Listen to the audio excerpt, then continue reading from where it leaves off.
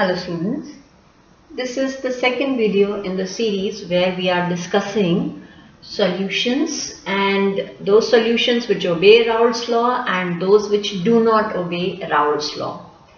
We are coming to the first deviation from Raoult's law and we shall be talking about positive deviation over here. That means positive deviation means, again recalling Raoult's law, the vapor pressure of a component in a solution is equals to its mole fraction multiplied by the vapor pressure of the pure component, and the total vapor pressure is a sum of the vapor pressure of each of the individual components. That is what is our Raoult's law. Now what has been observed is very few solutions obey the Raoult's law ideally.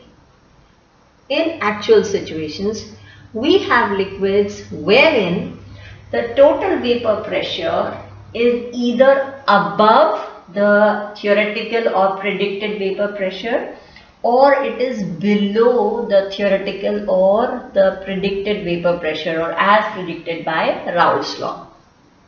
We're taking the first deviation, the positive deviation from Raoult's law. P for positive, P for peak. This is how I tell my students to remember. How do you remember which graph you have to draw? Because this is the problem that children face during the examinations. They get confused. Details we will continue. Now here PB naught is the vapor pressure of pure B. PA naught is the vapor pressure of pure A.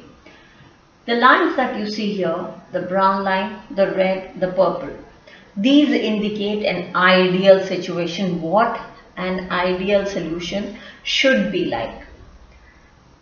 Actually, what is observed is that the vapor pressure of the mixture becomes higher than the vapor pressure of each of the individual components when taken in their pure state. That means ideally this should be my vapor pressure. Let us suppose vapor pressure of pure B is 113 and vapor pressure of pure A is, let us suppose, 84. In an ideal situation, the vapor pressure of the mixture should be in between 84 and 113. But when we talk about liquid solutions wherein there is positive deviation from Raoult's law, for example, we talk about ethanol and water, we notice that the vapor pressure of the mixture of ethanol and water goes higher than the vapor pressure of B over here. So we've taken 113, so here the vapor pressure becomes even more than 113, correlating it to the boiling point. Here, higher the vapor pressure, lower the boiling point. That means because higher the vapor pressure means you will have to apply less heat, less temperature in order to make the liquid boil. So when we draw the temperature composition curve, we have temperature on the y-axis and composition on the x-axis. We have the liquid composition, the liquid composition. There is a curve over here. When we take a liquid of, let us say, composition C1 here, we heat it. When it begins to boil, the temperature becomes constant because there is a change of phase happening. When it begins to boil, the vapor phase now, if you notice, has the composition C2, which is richer in B compared to the composition at C1. We condense this vapor and again heat it. We have a vapor which is again becoming richer in B. We now reach a composition where the boiling point, if you notice here, the temperature for both B and A becomes the same. In other words, by this successive heating and cooling, we are getting a composition of the liquid mixture such that the boiling point of both A and B becomes equal. So now we will have A and B vaporizing together. We will not be able to separate till the time the composition corresponds to this point in the curve. Hence, a complete separation of these type of liquid mixtures is not possible. The temperature or the boiling point of this mixture becomes constant and becomes a minimum. That means it is lower than the boiling point of each of the individual components. That is why these graphs are also called as minimum boiling point curves, and such liquids form what we call as minimum boiling liquids or minimum boiling azeotropes. What are azeotropes?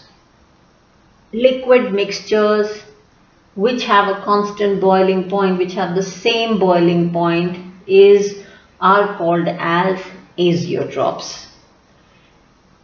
Again, you can start from this end also. That means you can start with a liquid mixture where the composition of B is higher than that of A. In other words, your liquid mixture corresponds to this composition. We will notice here again heat, cool, heat, cool, heat. Again, we come to this composition where this liquid mixture forms an azeotropic mixture. So, as long as the composition of the liquid mixture remains this, it will not be possible to separate the two. What at max you can have is either a small quantity of pure A or pure B, depending upon what is left in the mixture. Because as your composition of the condensate is moving towards B, the amount of A left in the residue is increasing. But complete separation, as we spoke in the ideal liquid mixtures, does not happen. Why does this behavior happen? What prompts this behavior?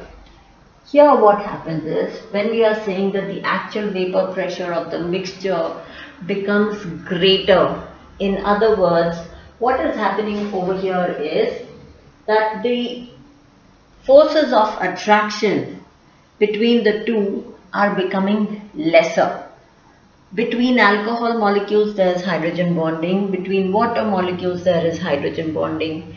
Between alcohol and water, the extent of hydrogen bonding is not as strong as between two alcohol molecules or between two water molecules. So what will happen is the tendency to escape from the liquid for each of these increases. In other words, our A-B interactions or forces of attraction are not as strong as between AA or BB. Now, that means here there will be a change in enthalpy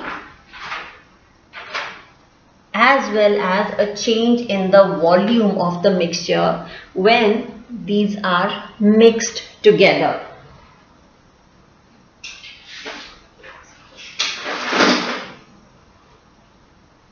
We are talking about positive deviation. What will be the change in enthalpy?